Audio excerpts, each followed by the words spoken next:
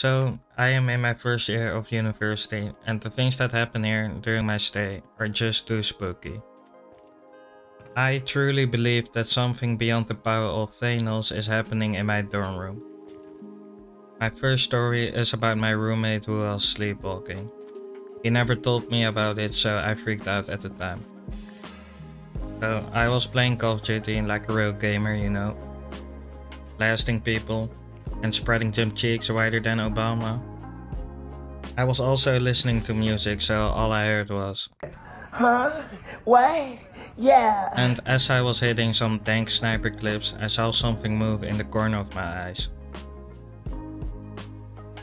I was still looking at my screen, but it looked like something was floating. And I just accepted it. I was like, alright, God of Destruction, if you wanna spank me, do it now. One in-game teabag later and my roommate was standing up. I'm talking full vertical Eiffel Tower mode.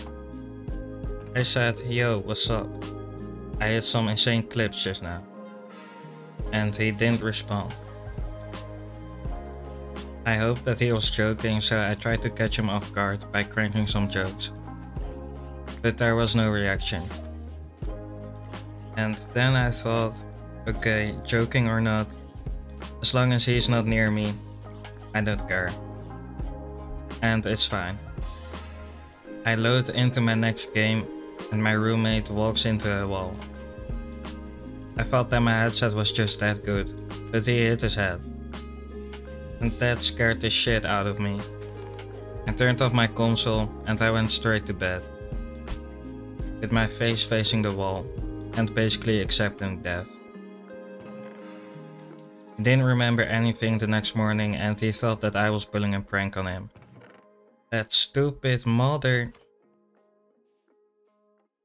So the second time I freaked out was by a demonic dog. I was walking around campus and I saw this dog near this fountain. It was dark outside, by the way.